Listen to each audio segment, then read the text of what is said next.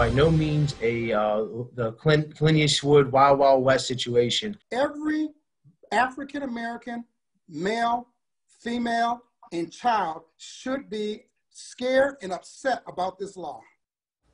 The Stand Your Ground law now in Ohio, causing dissension among Valley leaders. Good evening, everyone. I'm Keely Lovern. Governor Mike DeWine signed Ohio's Stand Your Ground legislation into law on January 5th. It had one change from the pre-existing version, and that was to remove the language that required someone to retreat from a dangerous situation before they use deadly force.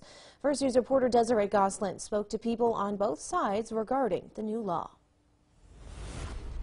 We've spoken to several people in the black community who say that this law would negatively impact minorities. But lawmakers who support the new Stand Your Ground law say it makes everyone, regardless of race, safer.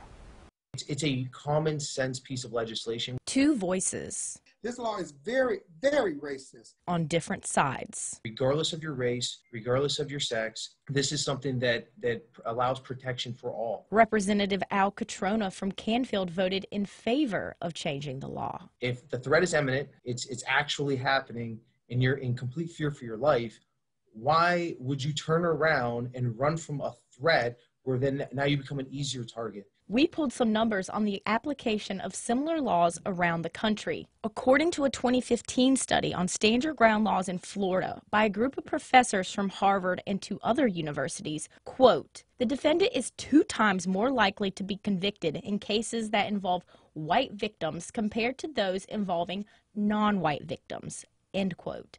This law in Florida is what determined the ruling for the George Zimmerman Trayvon Martin case in 2012, when Zimmerman, on Neighborhood Watch, shot and killed 17-year-old Martin, who was unarmed. Zimmerman was found not guilty. Zimmerman's case, and that's an outlier and not the norm. We cannot create laws that relate to one situation. I mean, we have to look at what is the best for all. But one activist we spoke to says the law should have stayed the way it was. The law was fine for years all by itself. We've had Stand Your Ground law in Ohio, but the wording where they don't have to retreat, that's the problem. Washington says he's afraid of how race might factor into the application of this law in court cases. This law is giving white folks the ability to not retreat if they feel threatened by me being 6'1", a big guy, and use deadly force because they felt that they're threatened by it. I'm talking about white America that we saw at the Capitol building,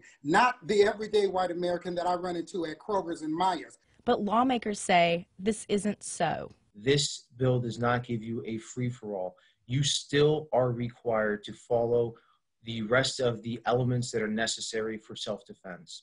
Ohio is the 37th state to adopt this kind of Stand Your Ground law, but it won't go into effect until 90 days after it was signed, which will be in early April. In the newsroom, Desiree Goslin, WKBN 27, First News.